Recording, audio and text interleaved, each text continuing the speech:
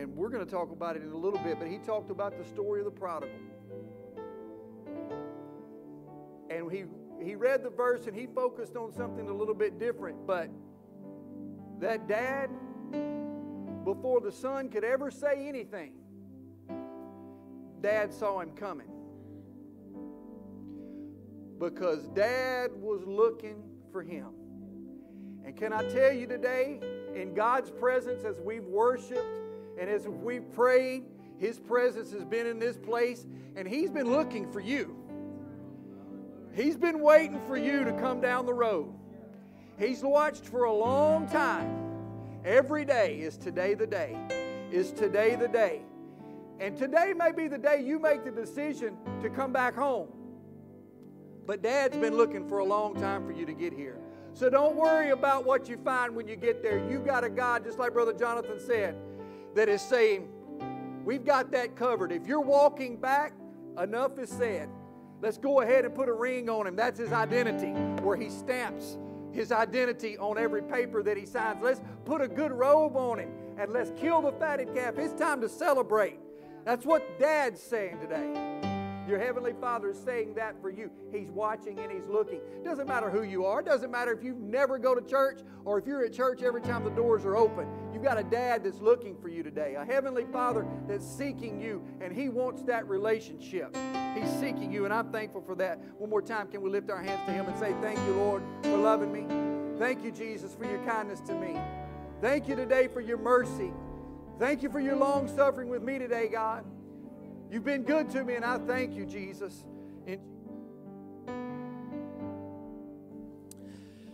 You can be seated.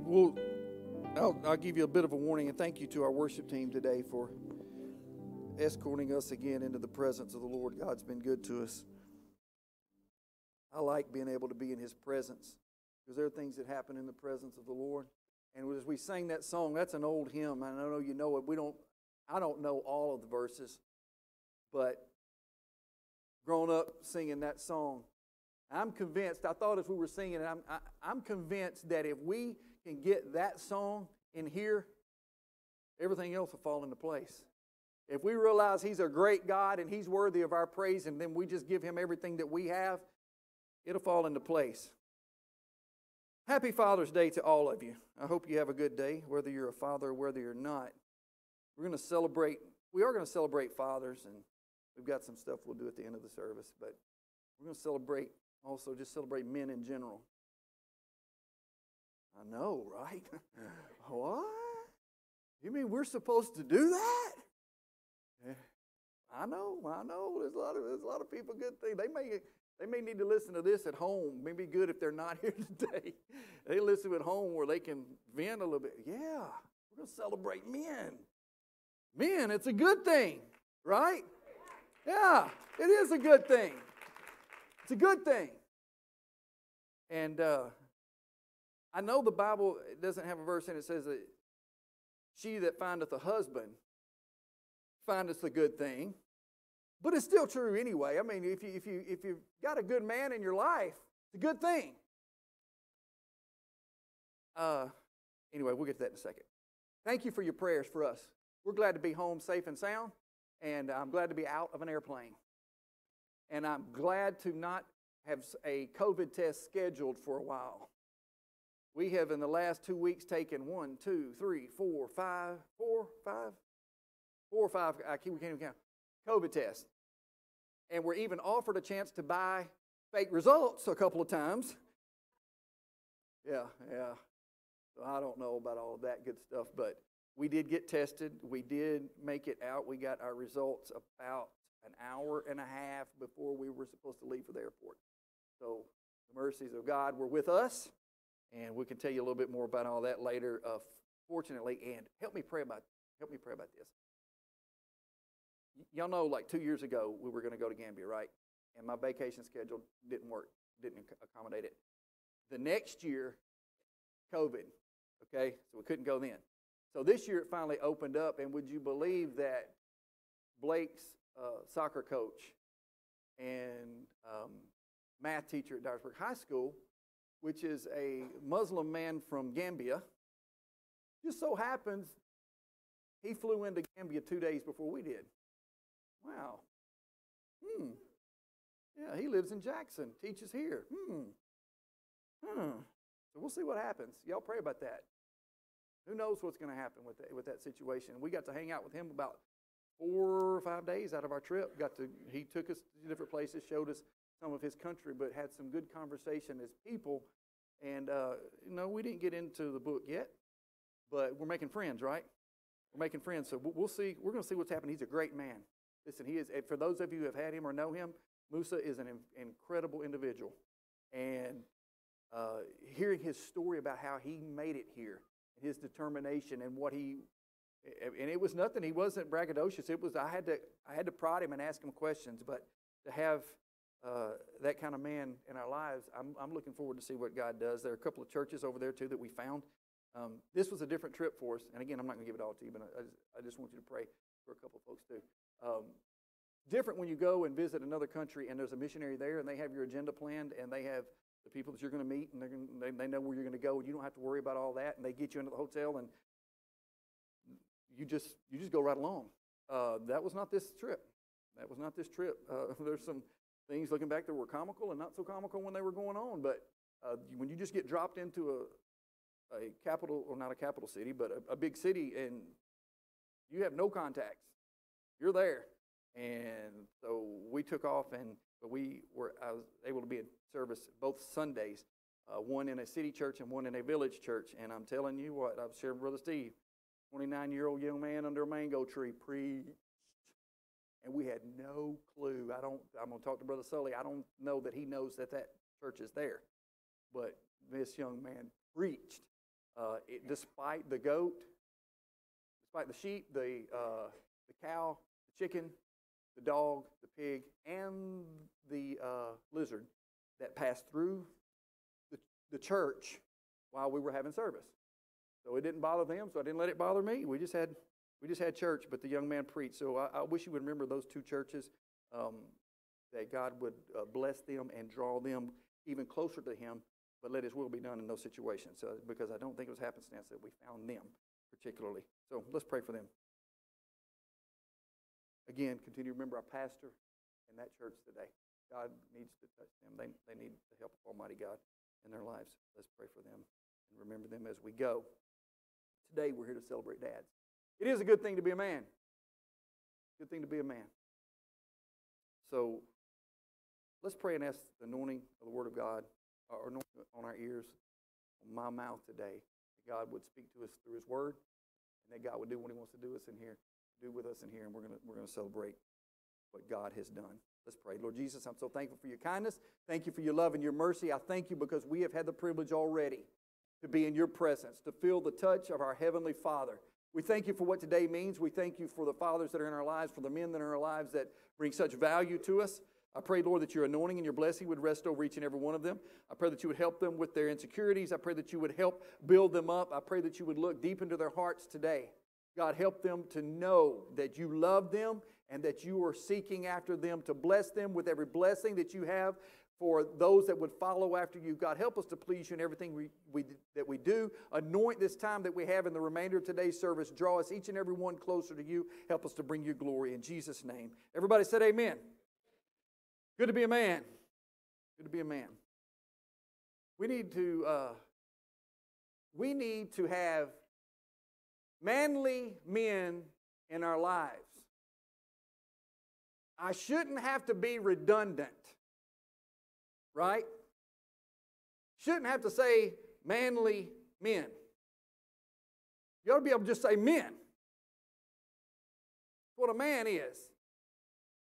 I am deeply disturbed at a society and a world that uses the term toxic masculinity. It's a lie. Toxic masculinity is a lie. Let me be clear.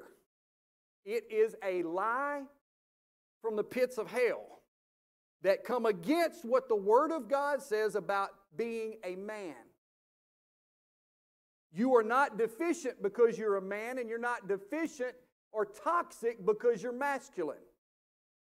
That's the way God created us to fulfill a certain role. I know what they're meaning to an extent. But what they've done is once they coin the term, then they can use the term loosely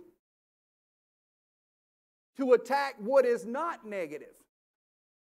Because you can attack certain men who do things that are toxic, call it toxic masculinity, and then you've got the word toxic attached to masculinity in order to make us dissolve and disperse what God intended a man to be. Okay? So toxic and masculinity, I don't use them together. If it's toxic, it's not masculinity. It may be committed by a man, but it's not manly. If he's a punk and has to beat up on a woman, he's not a man. If it's toxic, he's not leading his family like the Word of God says. If it's toxic, he's not supporting. He's not taking care of. He's not doing what this book said. He's not a man. So I'm disturbed when our world tries to say it's toxic masculinity, because there are men that do things that are not right, that are wrong, that sin according to this book. And so they can latch on to some of that and use it to break down all of masculinity and men and what the Word of God says we're supposed to be. Okay? We can't throw the baby out with the bathwater. We've got to be right according to the book. We need men. It's good to be a man. It's good to do masculine things. It's good to fish. It's good to play golf. It's good to play football even. It's all right if you get a little bruised up. You'll be okay. That's just what I say. Pain is just weakness leaving the body. I'm not signing up. No, maybe it's good to watch football a little bit. How about that? Just yell at the TV or whatever you got to do. It's manly. Just do a little bit of that. You need to be a man. Something. That may not be your thing. Whatever it is, be a man. Be a man. We need men. People are looking for good men, right? Looking for good men. 1 Peter chapter 5, verse 8. Let me read to you about someone looking for a good man. Be sober, be vigilant, because your adversary, the devil, as a roaring lion, walketh about, seeking whom he may devour. Your adversary, the devil, is looking for a good man. A good man that he can consume. A good man that he can devour. Consume is a nice word, right? It has a little consume. It's nice. And devour, to me, just says it's a little bit more violent, right? That's what Satan's looking for. He's looking to devour. Seeking whom he can devour, who he can destroy, who he can tear up, who he can break down. He's looking for a good man that he can just absolutely get on the inside of your head, get on the inside of your heart, and kill you. That's what he's looking for. Your enemy, your adversary, the devil, is looking to destroy good men. Good fathers, good men who may not be fathers, but men. I told you we were going to focus a little bit more on men, whether you're a father or not. Because one, you may be someday, and secondly, you are leading somebody. We need men as leaders, whether you're a father or not. That's why we're celebrating manhood, because it covers dads, but it includes everybody. We need every man to be a good man.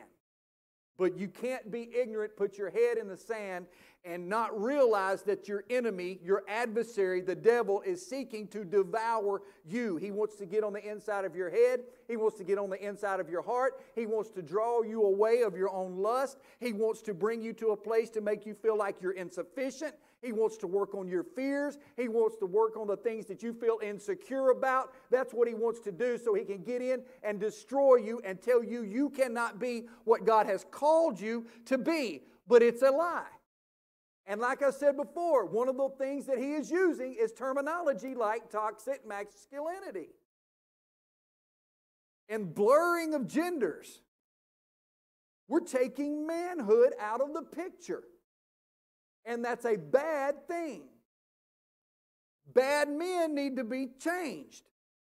But that does not make manhood negative. We need good men, but Satan's looking for them. And a cancel culture that we see today is doing a really good job of making good men sit down and shut up.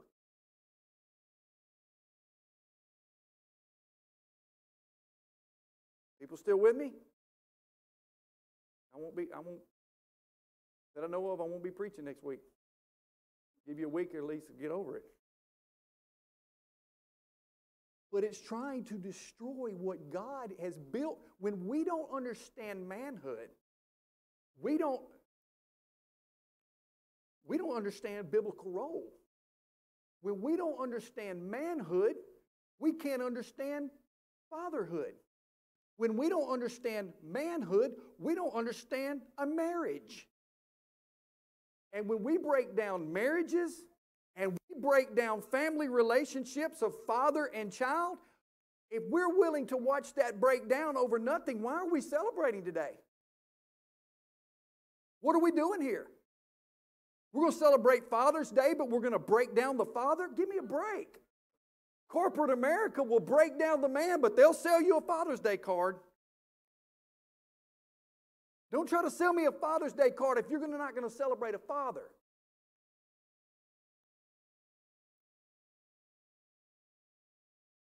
There's some other things some directions that just bother me about the way our society tells men, you're going to be responsible for a child, but you have no say in whether or not that child is born.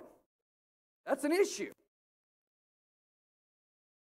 Neither is it good for men to walk away from your responsibility. You've got a responsibility. If you made a family, you need to take care of your family. And that's going away. That's good. We're not holding a lot of responsibilities, and we're not consistent across the board. We want men to be responsible over here, but have no say over here. You can't play both sides. We got to have men.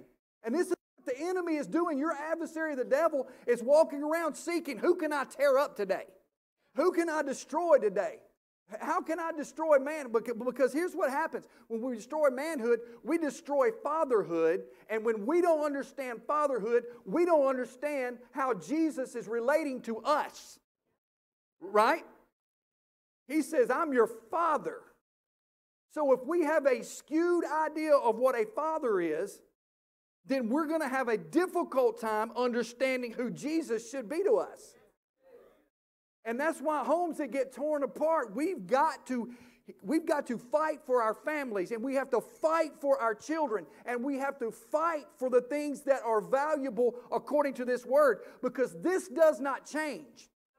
Society is trying to change, and they're celebrating all this change, and that doesn't mean we have to stay the same way we always were. We've got to be right. But we don't step outside of this book. But when men don't do what they're supposed to do, then you have men like my dad who suffered through a situation where his dad walked out on them. And I watched as through his life he had some insecurities. I didn't notice it then, didn't understand it then, but I get it now to an extent. I understand why he fought with some insecurities. Why? Because he wasn't worth his dad hanging around. Why should he be confident in who he is? And so then we expect somebody to trust their heavenly Father and come to a relationship with Him. Why would they trust a heavenly Father? I've seen what earthly fathers do. Because somebody's not being a man. I know I'm all over the place this morning, but you just got to stick with me and stay with it. I hope in all of this, what are you saying? Well, you don't know where I've come from. You don't know what I've had to deal with. No, I don't. I don't. And I'm sorry if you have dealt with some of these things in your life. I really am. And I hope if you've been abused in family situations, and I mean in any way, form, shape, or fashion, if you've been abused, I pray the love of God stays consistent enough with you that He fights through the insecurities that you may face because of things that have happened to you before. That's what He's here for. He's here to heal. And I can tell you, all I can do is tell you, you can either believe it or just hang around long enough till God proves it to you. But I'm telling you, give God a chance to heal you. Give God a chance to encourage you. Don't take your earthly father, if he has abused you, don't take his word for who you are. Take your heavenly Father that created you, take His word for who you are, and let Him bless your life. Stay with Him. Stay with Him. You need a real father in your life.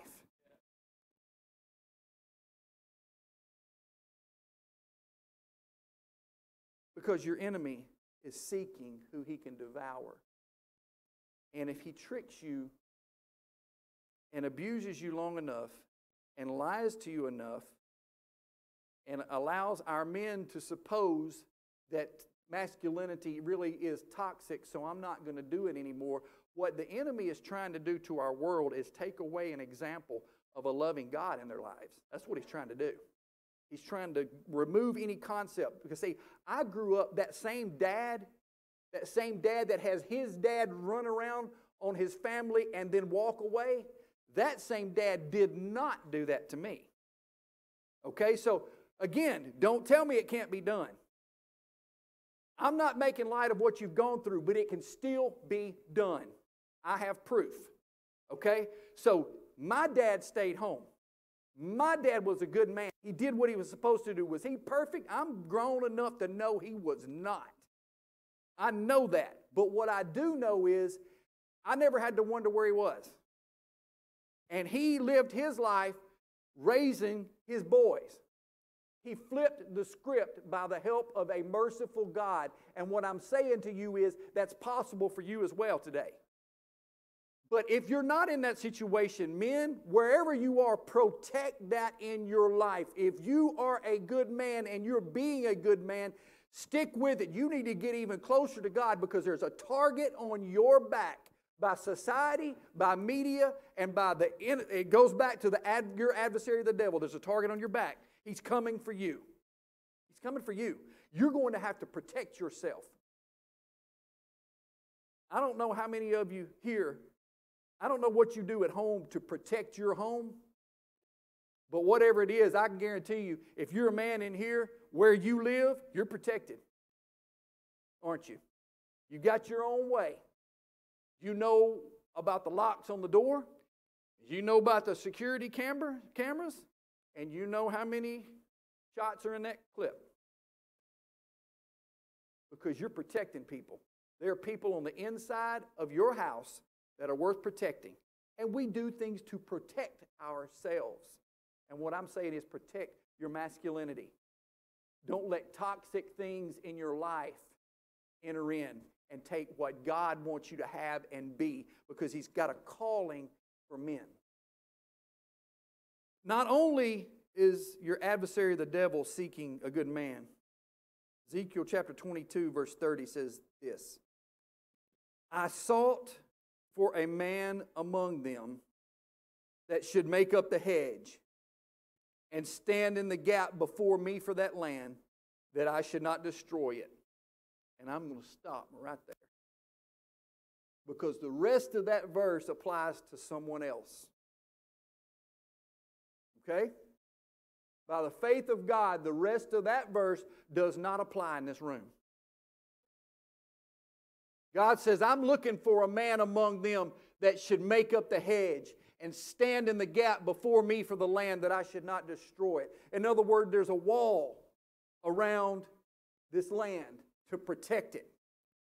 There's a wall that keeps everything out, but in the wall was a gap. Now, if you're an adversary, what do you do with a gap? You play football. You're a lineman. As an offensive lineman in a running game, what are you trying to do? Make what? Or what else? A gap. The job of that offensive line is to make a gap. Because if I make a gap, what happens? The running back runs through it, and we're going to run it down their throats. We're going to win this game if we can make a gap. But if you're on defense, what's your job? Fill the gap. Because if I can plug the gap, and I didn't know all this. I enjoyed football, but I didn't know all this, and he starts teaching me this stuff. He said sometimes they will engage a man. And of course, y'all realize how ignorant I am about this stuff when I say this. It is news to me. They will engage a man, and they're not even worried about making the tackle. They engage the man and then turn their rear end into the hole. Because it don't matter if I make the tackle or not. I'm just preventing him from coming right here. If he comes here, he's going to run into me. Fill the hole. Fill the gap. And God said, I was looking for a man. A man. I went and looked in the lexicon about the word for man. And you know what it said? A man, as opposed to a woman. He needs a man to stand in the gap and say, not through here. You're not coming through here. The gap in the wall. I've got a wall, but if there's a gap, I'm going to fill it. And you're not going to come through here. You're going to have to come over me to get to them. The devil's seeking a man to destroy. Who can I tear up? Who can I destroy? And God's seeking a man to fill a gap. Where's the gap? In the wall around your own personal life. Who's going to fill the gap? Who's going to look at it and say, I heard some preaching that convicted my heart. I need to fill that gap. There's something going on in my family. I don't know if it's that bad or not, but I know this. It's leaving a gap where something could come through. Well, I'm not going to do that. I'm going to fill this gap right here. Dad, decide that. Make that decision. Make that call. Fill the gap. Okay? Fill the gap. We need some men, good men to fill the gap. God's looking for you. God's looking for you. You say, I don't feel called. No, you are called. You are a good man. God didn't say I need a preacher. He didn't say I need a missionary. He didn't say I need an apostle, an evangelist. He said I need a man. I need a man to fill a gap. That's all God needs is a man. He says, I'll step in the gap and I'll fill it. Whatever comes this way, it's not happening. If I can stop, I don't feel strong. I don't feel, you don't feel strong. They're telling you it's toxic masculinity. And then your enemy's saying you're weak. You can't do it. You failed before. You sinned before. You know that. You know you keep falling victim to the same thing time after time after time after time. That's you. That's who you are. You think you're going to stand in the gap and stop me? Yeah, that's exactly what I'm going to do. I'm going to stand in the gap. God will stop you if I'll stand in the gap. God just needs somebody to stand. Stand. Plant your feet and don't move. I've told it before, but Jeff, I'm going to pick on you this morning. When we were in high school, we used to play a lot of basketball. It's been so long ago. You high schoolers now don't even know what I'm talking about. Down where, is it the Y now? It's the Y now. There's a building that's not even there. There was a building. It's not there now. It was condemned. The floor was falling in. We used to funnel, other teams would come play us, we would funnel them to certain spots on that floor because we knew the floor was so dead that a good basketball, when you dribbled, it stopped.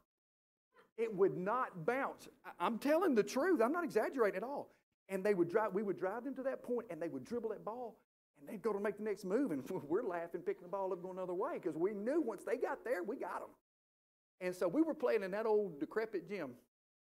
And Brother Jeff, he was on our team and everything. So we were playing, it was one of them Holmes, Michael Holmes maybe.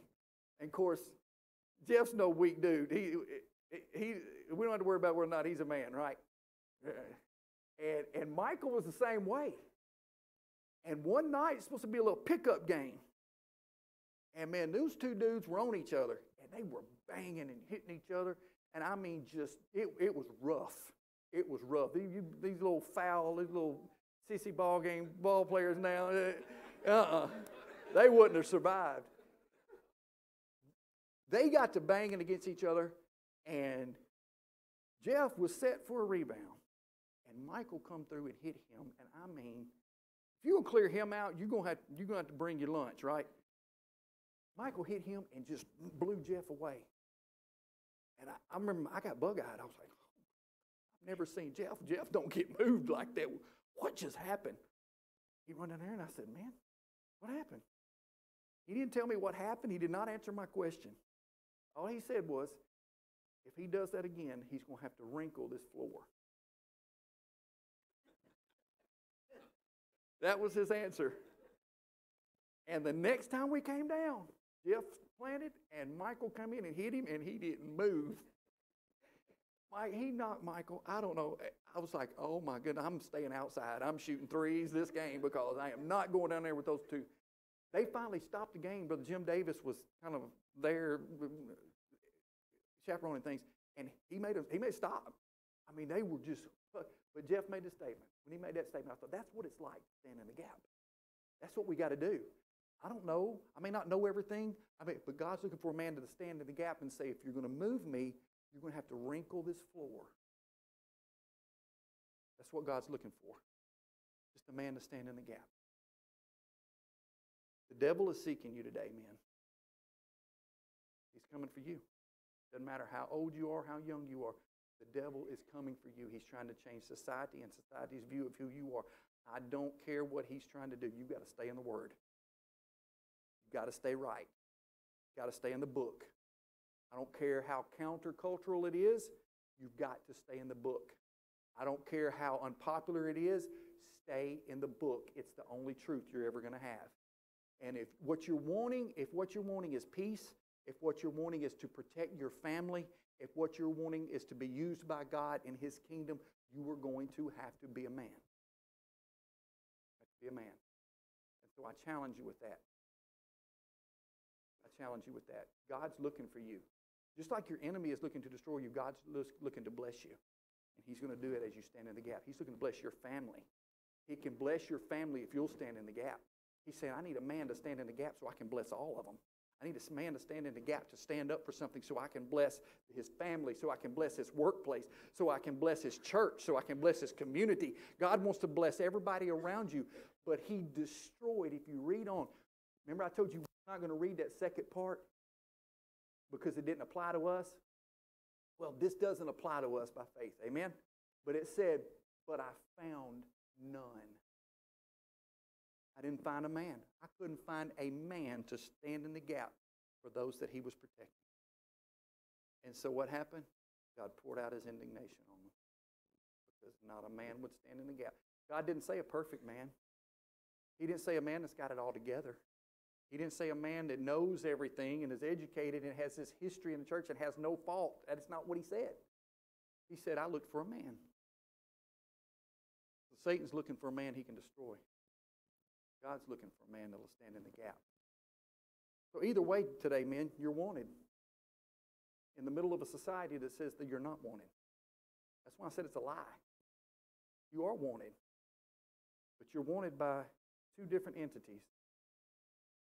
And today you're going to have to choose the right one. So here's what we're going to do today to close. I would like for Sister Amy, Jane, Andrea, Sister Lindsay. These are some of the leaders, the lady leaders in our church. I would like you to come. Join me up here on the platform. Men, we do not do what we do alone. And the Bible gives us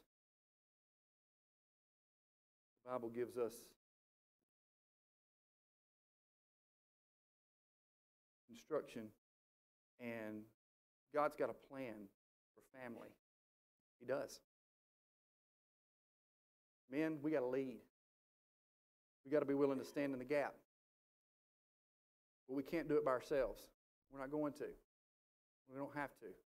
The reason I asked these ladies to come up here is God has a mandate also for our ladies. We celebrated you guys a month or so ago, right? And we're still celebrating you. We thank you for who you are and for what you're doing. These are leaders in our church, but we're asking all of you women to do this for us men. And what I would like to do as First of all, I'm going to ask Sister Amy to take about a minute and talk to you ladies about how you can help us men and the important role that you play. We lead. We stand in the gap, but we can't do it alone. We need you to help us. Just like the enemy is trying to destroy our men and their manhood, I feel the enemy tries to attack women and femininity and make it weak, like we're weakling. But God has really been dealing with me of late of my role as a wife and as a mother, and that is a prayer covering over our men. Never, ever, ever have our men needed us to cover us in prayer. We're not called to stand in the gap. That's what our husbands do. That's what our fathers do. But we are called to be that covering over our husbands and our fathers and our men in this society. And we do that on our knees. There's no other way. I look back at my grandmother. Many of you remember, and it just seemed like the minute service started, that woman was out waltzing the aisles. And I realize now it's because she stayed, Sister Dina and I have talked about this, in just a constant spirit of prayer. If you would go to by her house, she'd be washing dishes and praying. If she might be sweeping, and she had that spirit of prayer.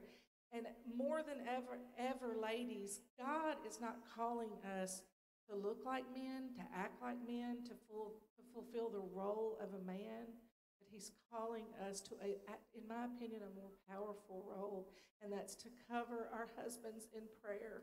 They need us. They need our prayers. I don't have time to go into all of it, but God has shown me a lot of things. There's some messages and books that these other ladies have recommended, but our role as women are to, you might not have a husband, you might not have a father even, you might not have a godly husband that's leading your home. Pray for him. Mm-hmm. Because I have seen it happen. I could tell you stories, miraculous stories of men there's stories here of men that said, I'm not doing that. I'm not doing all that crazy stuff. And they are mighty warriors. They're standing in the gap for their families now. So don't give up if your husband is not a godly husband, if you don't have a husband, if you don't have a father. Pray for these young dads, because they need it. They need our prayers.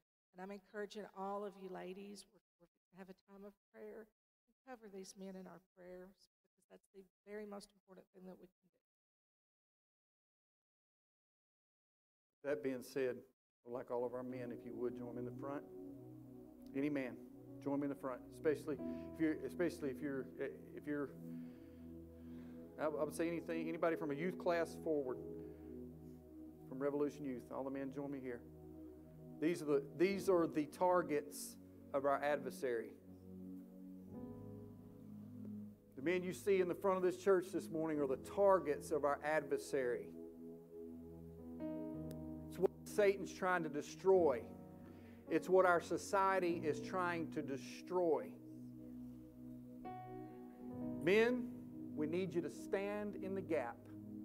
You're not always going to get it right, but if you'll just give your best every time. When you fall down, look, falling down does not mean you change direction. Doesn't mean you change direction. The enemy would try to tell you, see, you failed. No, you didn't fall. You're still going the same direction. You just failed. You didn't turn around, you failed. If you fall, get back up. There's going to be another man that's going to offer his arm, his shoulder. He's going to wrap his arms around you. There's somebody that's coming to get you, right?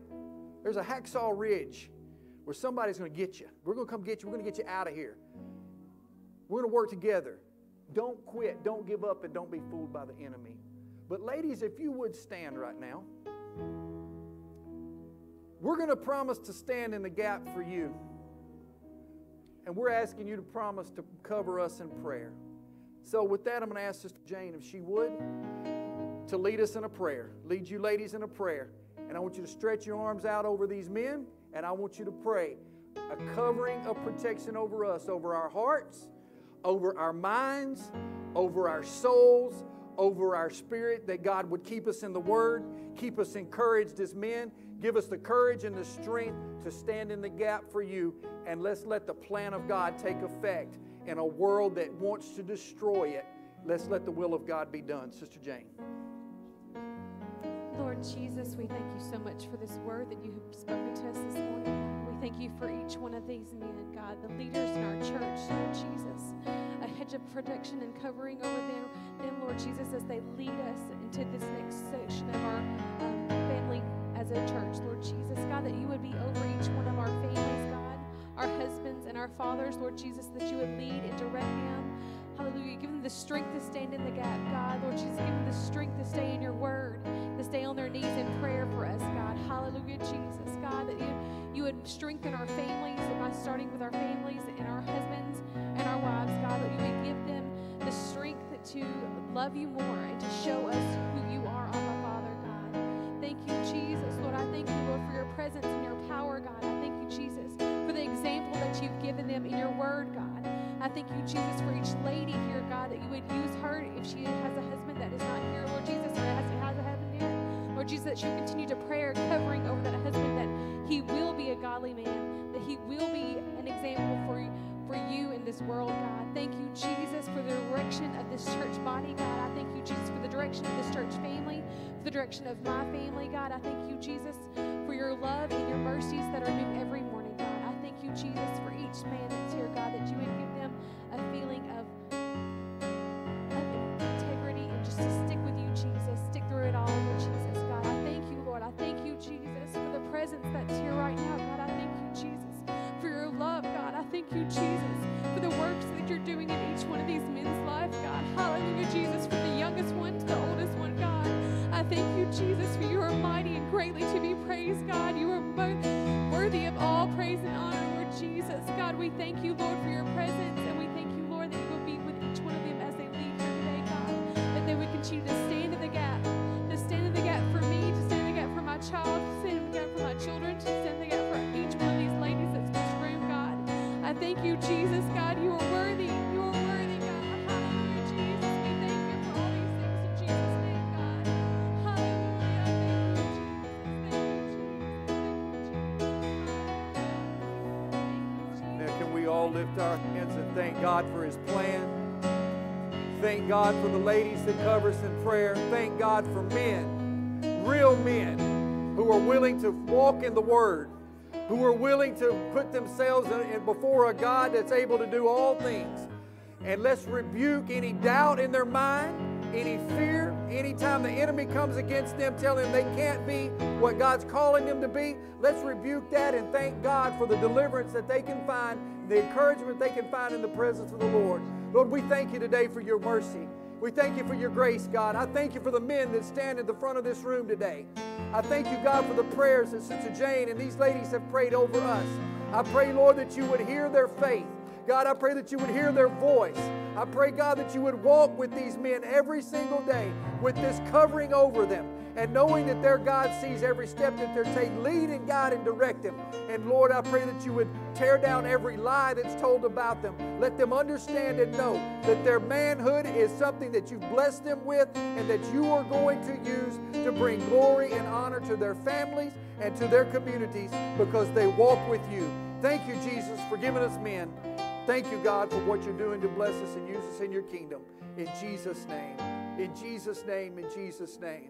In Jesus' name. Thank you, Lord. God's good and His plan's perfect. So thank you, men, for being at the front of this church today. And I want to encourage you as fathers, as grandfathers, maybe great-grandfathers, or to-be fathers, husbands. You're a man today. It's not just about dads. We're celebrating Father's Day, but it's not just about dads. It's about being a man. So I want to encourage you, always be a man. Be a man. Be a man. And if you've got a brother next to you and you notice that he's struggling, support him. Help him out. We're not going into battle alone. No soldier left behind. We're going to take care of one another and then let God be in us what He wants us to be. Can we give these men a round of applause for what they contribute to our church, to our society, to our families? Thank you, gentlemen. Thank you for being my example. Thank you for being my support. I appreciate you. You can be seated. for just a few more moments. Sister Jane, while they are being seated, do you mind telling us about what you have up here for everybody?